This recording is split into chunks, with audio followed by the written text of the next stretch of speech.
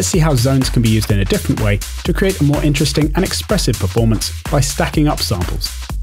So what I'm doing this time is taking 3 conga samples from the browser, which are all the same pitch, but with a slightly different sound. And then I'll drag them to the zones area, and I'll keep them mapped across the whole keyboard, which will mean that when we play any note, we get all 3 samples sounding together.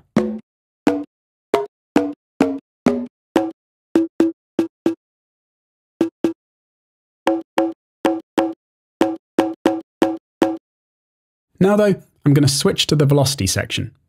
By the way, if you need to make this section larger, you can use the context menu to make sure you can see as much of it as you need to.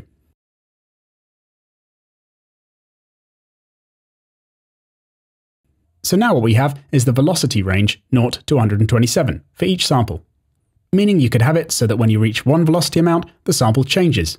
So with those piano samples before, we could have louder piano samples on the same note, so that playing a note on your MIDI keyboard creates a louder sound, as it would on a real piano. We're going to do the same sort of thing here, as some of these conga samples sound like they're being created by harder hits. So if I set the middle one so it comes in after a bit, and then the loudest one right at the end, and the smaller bar above each range allows a fade in or out to be created, which makes the samples blend into each other for even more realism.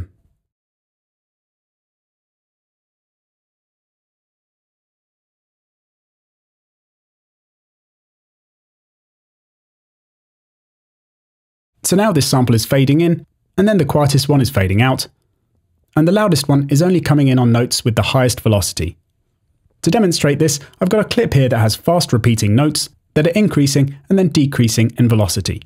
So when I play it, you'll see the marker moving up and down on the zones display, and how each sample is triggered as a result.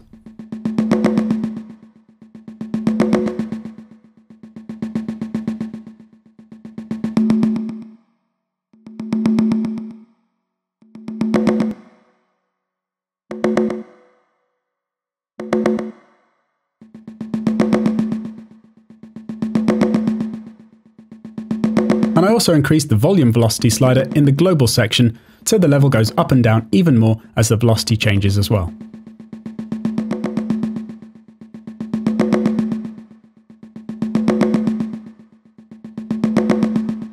And now I've made a nice pattern in a new clip to go with my beat, which has the main notes in the upper velocity regions going up and down a bit so that the sound is more varied and interesting.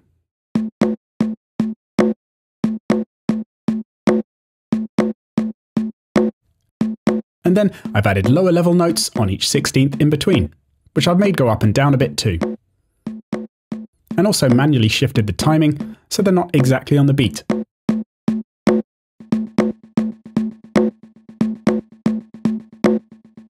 With a bit of reverb now, this actually creates quite a natural sounding loop.